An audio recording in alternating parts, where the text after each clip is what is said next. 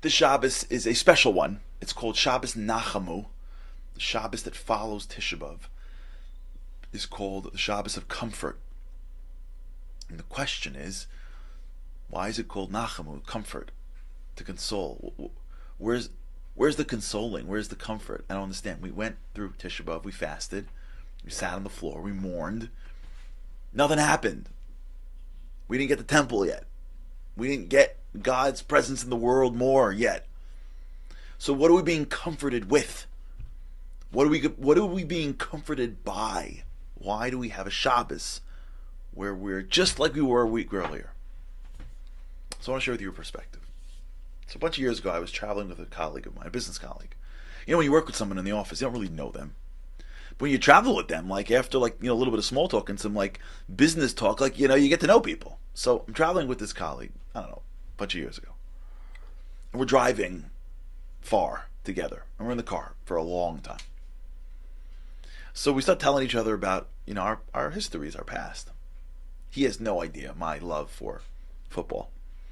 And he tells me, oh, by the way, so I went to this high school, I grew up in this community, and then I went to this college. It was a Division I football school, football college. I was like, you gotta be kidding me. You went to this college? Did you play football? He's like, yeah. I'm like, wait, you played D1, Division I college football? Like, how do I not know this? How are you telling this to me now? He's like, I didn't know that you cared. I'm like, are you nuts? So I'm like, tell me everything. So we've got, 3 hours of drive left, and he's telling me everything. And it's awesome. So we're talking, and I go, okay. I want you to think about your 4 years in college football and give me your highest moment and your lowest moment. He sits back and he says, all right, my highest moment, big game, thousands of people, I caught the touchdown, police went crazy, amazing.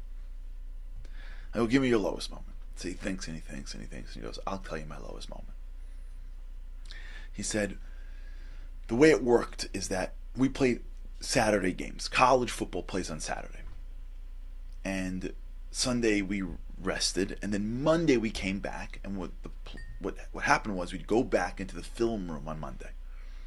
Right? You'd go to a room, and there would be this big screen, and they would play the film of the game. And your coach would be with you, and he'd watch the film in front of your teammates. Each group would watch it separately. And he would rip you to shreds. To shreds. Why'd you make this mistake, that mistake? You have this formation, you're off. You don't tackle right. How'd you miss this? How'd you miss that? You cost the game here, you moved here. You see everyone's going in this direction. How are you going in this direction? Are you not paying attention? Look, they're all moving here. Why are you moving here? How do you get it? This is how you line up at the line? This is how you tackle? This is how you catch? They're killing me. And I hated it.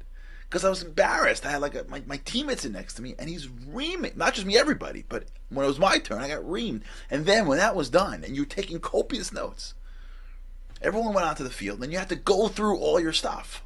So you had to practice 50 times all your mistakes, and go through all the formations.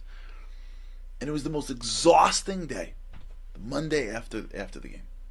I hated that. I liked playing. I hated that day. He goes, then I was a senior. And we played our last game and we lost. And I did not have a good game. And I went to bed thinking, I'm going to get rocked on Monday. Monday game, we all went in. We went into the film room. And as we went into the film room, the coach said, by the way, you, and you, we love you. Thank you for a great season. Thank you for a great career. And you're always going to have this for the rest of your life. Because I didn't even think about it. I said, wait, coach, what about why aren't you ripping me to shreds? I didn't have a great game. What are you doing?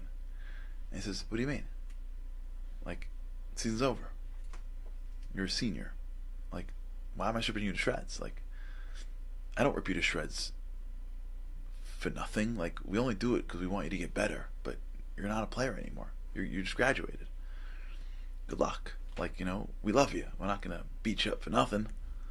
He goes, no, but how do I get better? He goes, you don't need to get better. You're not playing anymore. No need to beat you up. You're free. Good luck. And he said, it disoriented me.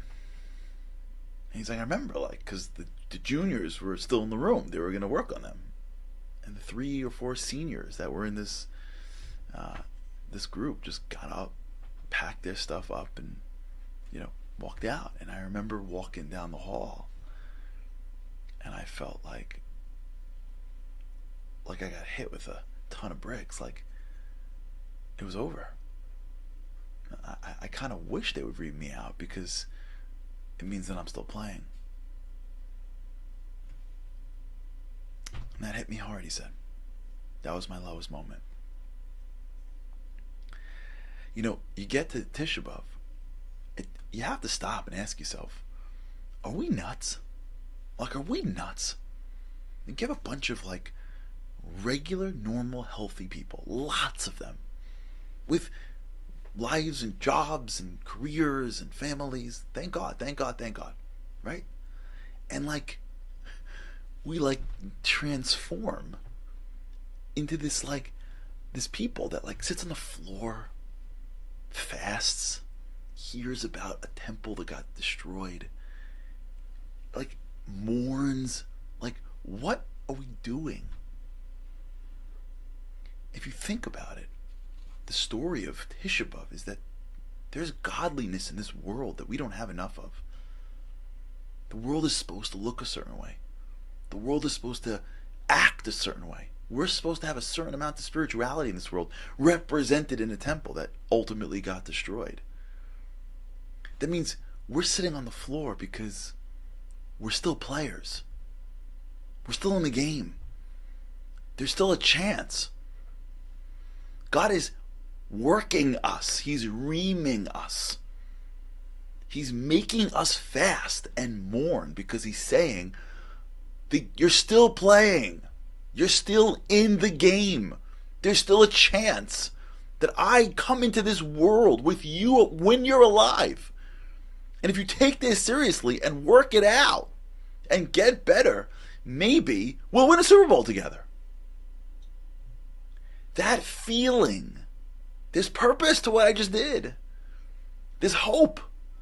There's a chance that I can see a time where the temple's rebuilt. There's a chance I can see a time where godliness is in this world. I just got reamed. I just went into the film room. I just did the replay of 2,000 years. But there's a reason for it. Comfort, nechama, to console, is to give purpose to pain, is to give hope for the hopeless, is to take our thinking and to put light in darkness. That's what nechama is. So Shabbos comes, and we look back and we say, wait, I went through Tisha B'Av for a reason. Because God wants a relationship with us. We're going to read the Haftorah. It's going to say, Kol Koreh Bamidbar, Panu Derech LaHashem. There's a voice in the desert. Make way. Dabru Alev Yerushalem. Speak to the heart of the Jewish people. God's like, I want this. I want you. You just went through something for a reason. Take comfort in knowing that you're a player still. Better to be in the film room getting rocked as a player than getting the thumbs up as a graduate. That's our message. We got a job to do. Me and you, we have jobs to do in this world. And whatever we do for a living, it's not the only job that we have. We also have a job, which is to bring godliness to this world, to fix ourselves, to upgrade our relationship to each other, to God, to ourselves, and to create a world in which His presence is felt more, to realize the real nechama is that we still get a chance to play another game.